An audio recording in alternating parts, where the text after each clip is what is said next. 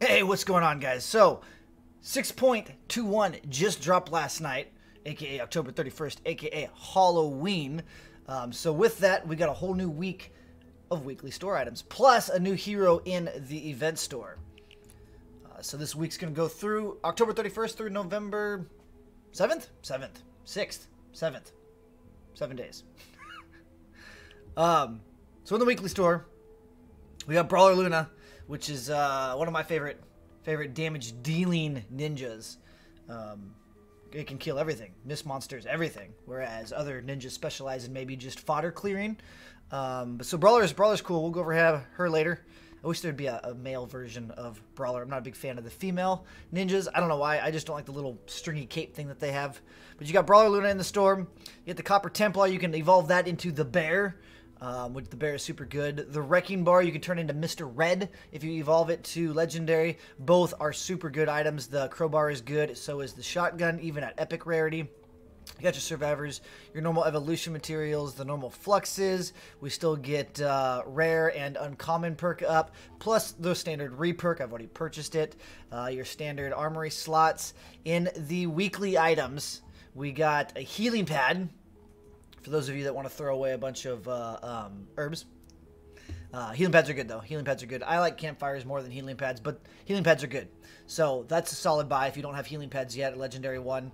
And then the Nightclaw is also a super good shotgun. If you want to do some big number hitting damage numbers. Big number damage. Whew. This is a good shotgun. I wouldn't say it's a good overall shotgun, but if you wanna have like a mist monster killer, this is a good shotgun for that. I still think that if you're using a shotgun-based class, you should probably have at least a long arm enforcer or the deconstructor as your kind of all-around shotgun, and then you can have like an AOE or a DPS style. But this guy is one of the hard hitters. The Bear is also really good for big numbers. I feel like the Nightclaw class is the Bear, though. That's just me. It's just me. I like both a lot. And then we also have Enforcer at Uncommon. Enforcer is probably my favorite Outlander. Just a Teddy. He's the hands down the Teddy specialist. For those of you that love Teddy, you can evolve him to Rare, Epic, and Legendary. You need him to be at least Epic to utilize Enforcer to their full potential, and then Legendary if you want even more ability damage. And since he's Teddy specialist, it's an ability, you want him to be Legendary. And then in the event store, we got Dim Mac Igor, which is a reskin of Dim Mac Mario. Now we have a male ninja for the Dim Mac class. I still want that male brawler. It's pretty cool looking. I guess he's in BR. I somehow missed the day they had this in the BR shop because I didn't even know this existed in the game yet until now. So, Ninja. Dim Mac. We'll go ahead and break it down really quick for Dim Mac. Shinobi reduces fall damage taken by 10%, increases run speed by 10%, like all ninjas. This ninja gets Smoke Bomb, Dragon Slash, and Throwing Stars. I think this ninja is all Smoke Bomb based, though. I don't think anything else gets buffed. I think it's 100% Smoke Bomb. A ninja who uses Smoke Bomb and Shadow Stance to survive on the battlefield. Now, to my knowledge, Dim Mac is one of the highest survivability or tankiest ninjas. So for those of you that like attack speed and have the mentality of jumping into a fight as a ninja and just throwing hands back and forth, this would be the ninja to do that because it's tanky. So I'm not sure though. I haven't really played Dim Mac, surprisingly. Actually, I don't think I've ever played Dim Mac. Level 2, you get Mantis Sleep. That's standard for ninjas. That's your double jump. Level 5, you get Utility Belt. Reduces the cooldown of Smoke Bomb by 25 seconds. Deep Pockets reduces the energy cost of Smoke Bomb by 15. You get Throwing Stars. Level 12, you get Shadow Stance after defeating an enemy with melee weapon or edged damage. So your Dragon Slash will also proc your Shadow Stance. The ninja enters a Shadow Stance for 4 seconds. During Shadow Stance, damage resistance is increased by 15%. Mantis Sleeps are cheaper, and you also have less aggro because you're more difficult to see. Defeating. Okay, so I wanted to make sure that you have to kill it. You can't just hit it. You have to kill it with a sword or a melee weapon of any sort and edged weapon damage.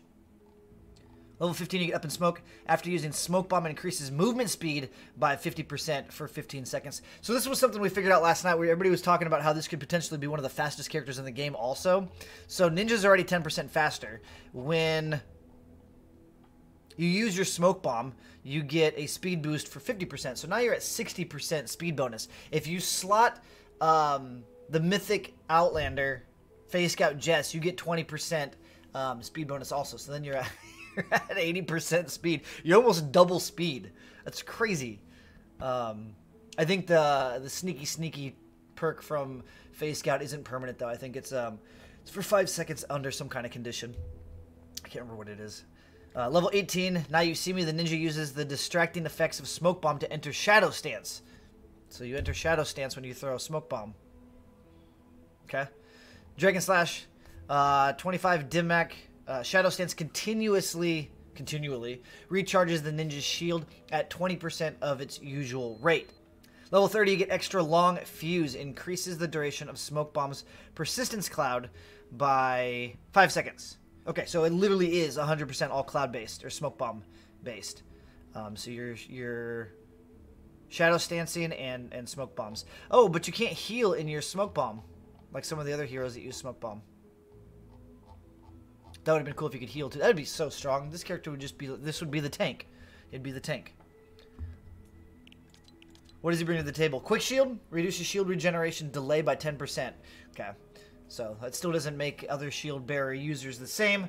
It just reduces the regeneration delay by 10%. That'll probably grow to 20% when you get to 3-star 30. Brawler is a skilled melee fighter who uses quick crescent kicks to stun enemies before cutting them down. This character can dish out some serious numbers, man. Serious numbers. Again, it's not a typical Harvester ninja. For those of you that played Harvester, Harvester is like the urban assault of the ninjas. You literally have to go around and you just literally, this is how you play Harvester and urban assault. That's it. That's it. You pull the trigger and you're at, same thing with a Ranger. It's just over the top, serious damage output. They're kind of mistakes in my opinion.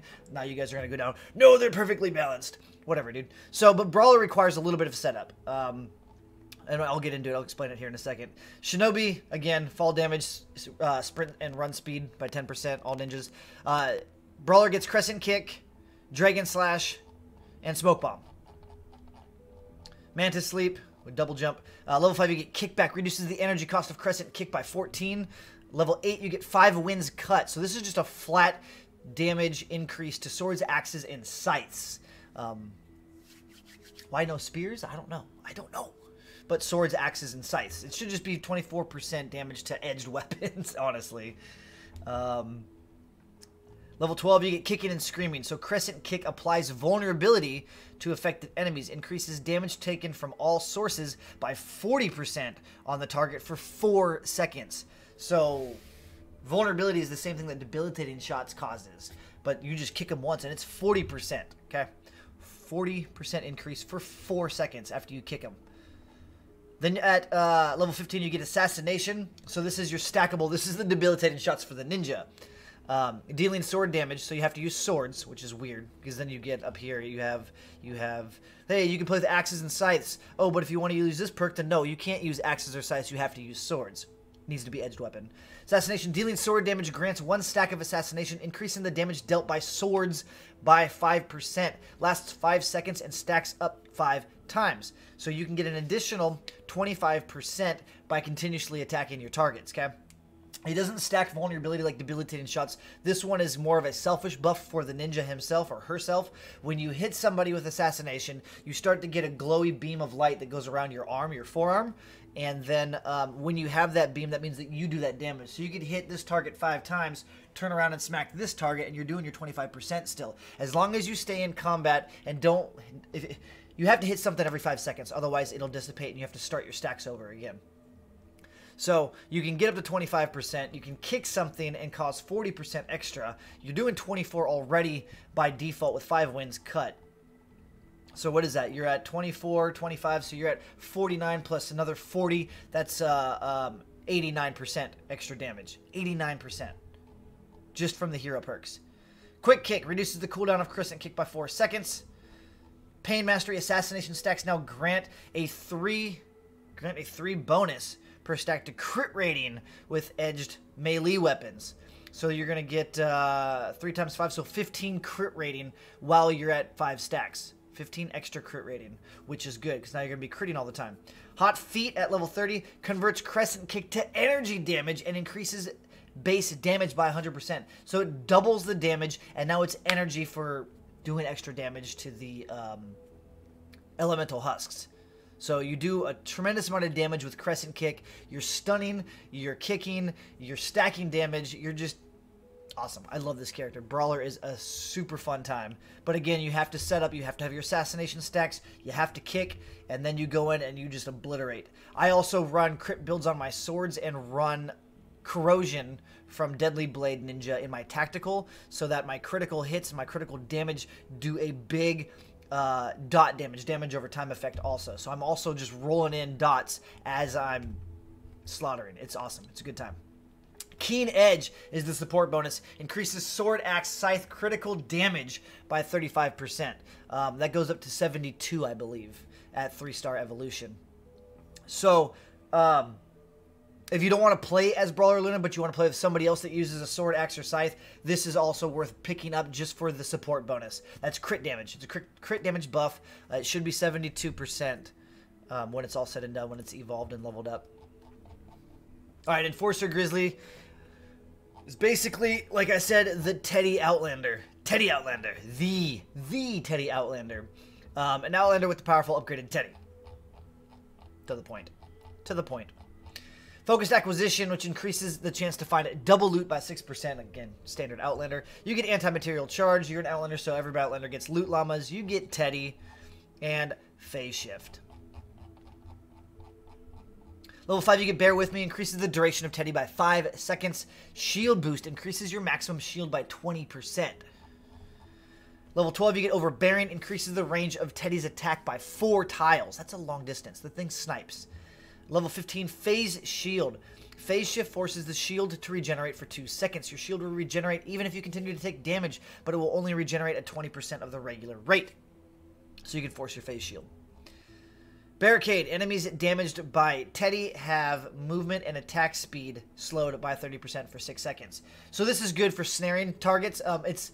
If we could focus fire, like tell the Teddy which target to focus, like maybe a smasher, it would be even more powerful. But it does. It snares everything.